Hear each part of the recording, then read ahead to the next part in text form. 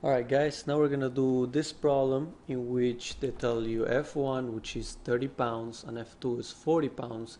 Determine these two angles so that the resultant force is aiming straight to the right through the x-axis, and it has a magnitude of 60 pounds. So basically I'm gonna redraw this force as one right here. And they're asking you what are these two angles. Now you know that this theta is the same as this theta. So what you can do to make this kind of short, this is super easy actually. What you want to do is you want to do the log cosines. Why? Here's why. Let me redraw the triangle.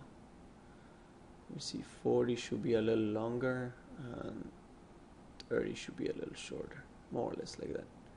So this is 40, this is 30, this is 60, this is phi, and this is theta.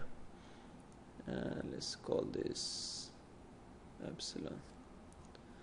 We want to do the log cosines. Whenever you have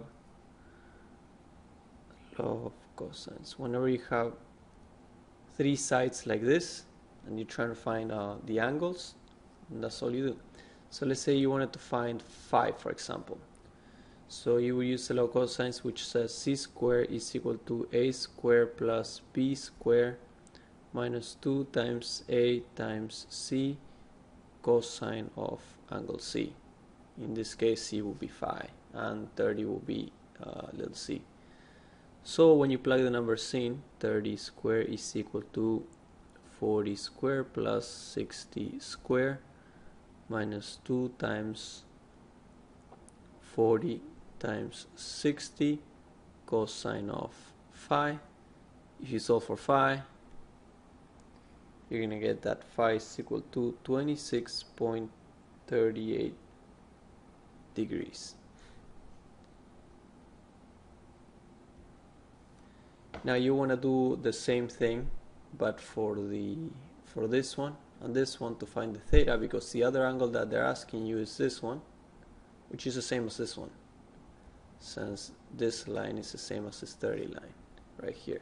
So when you use the log cosines again and you plug in different numbers, now you plug it for the 40 squared is equal to 30 squared plus 60 squared minus 2 times 30 times 60 cosine, this case will be theta. You're going to get that theta is equal to 36.33 degrees.